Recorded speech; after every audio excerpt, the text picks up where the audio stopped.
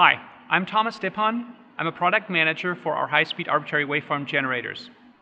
Today I would like to show you how to use an arbitrary waveform generator in conjunction with our 33 GHz real-time scopes to generate PAM-4 signals. I will be using our M8195 arbitrary waveform generator. This is a 4-channel instrument, so we can generate the PAM signal on any of those 4 channels or multiple signals together. Before I start with the PAM signal, I want to show you how to calibrate the setup for optimal frequency response. So what I'll do is I will run an in-system calibration which will determine the frequency and phase response of this setup. So in order to do this, I will use the in-system calibration, and if I hit the run button, the waveform generator will output some test signals and use those signals to calibrate the frequency and phase response of the system. This is the arbitrary waveform generator, including any cables or circuits that you might have in between.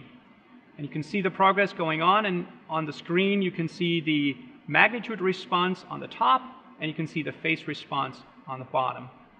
So once this is done, I can use this data as the data that I want to use for my measurements. And I can go back to my PAM generation, and in this panel I can set up the data rate, I can set up the type of data that I want to generate. In this case, I will be using a QPRBS13, and I will generate the clean signal to start with. So I download that signal, and over on the oscilloscope I will recall a setup to visualize it. So here's our PAM-4 signal. And on purpose, I'm using a slower data rate right now to show you some of the capabilities that the AWG has in terms of modifying and changing the characteristics of this PAM-4 signal. So one of the things I wanted to show you, of course, is the ability of the AWG to change the rise and fall times of the signal. So if I increase this one, I make the signal, the slopes, slower. Now you can see the rise time it's gone down. And I can also do the other side and make the rise and fall time shorter. Of course, other impairments that I can add some jitter to the signal. Let's try that. And you can see with adding jitter, we're closing the eyes in the horizontal direction. Now, since all the waveforms are mathematically calculated, there's really no limit on the amount of jitter that you can add to the signal. So I can add some more jitter to it and effectively completely close the eye if I wanted to. The other thing I can do, let's remove the jitter again, is add noise to the levels. So I can close the eye in the vertical direction. Obviously the receivers are sensitive to noise, so I can test my receiver by artificially adding some noise to the signal.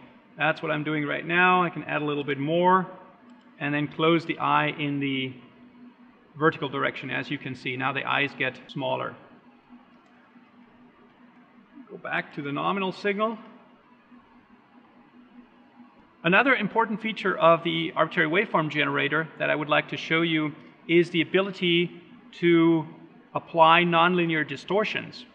Especially when you're driving an optical modulator, the optical modulators oftentimes have nonlinear transfer characteristics, and in order to pre-distort the signal for those optical modulators, you can use this AWG and use non-equidistant levels. As an example, I will use, let's say, 0, 0.2, 0.5, and 1 as my levels. And as you can see now, the levels are pre-distorted, so I have a non-equidistant spacing of the voltage levels. Now, of course, we're running at a lower data rate right now, so let me go to the interesting data rates that you might be using in your real application. So let's crank this up to, say, 25.78 gigabaud, which is the typical baud rate that's being used for Gig Ethernet, and take a look at that signal. Of course, The same thing is true here. Just need to adjust the scope a little bit. And you can see the signal looks very clean, a little less amplitude here. You can see that there's really nice and wide eye openings. With that, I conclude the PAM-4 demo. You can find more information on our website. Thanks for watching.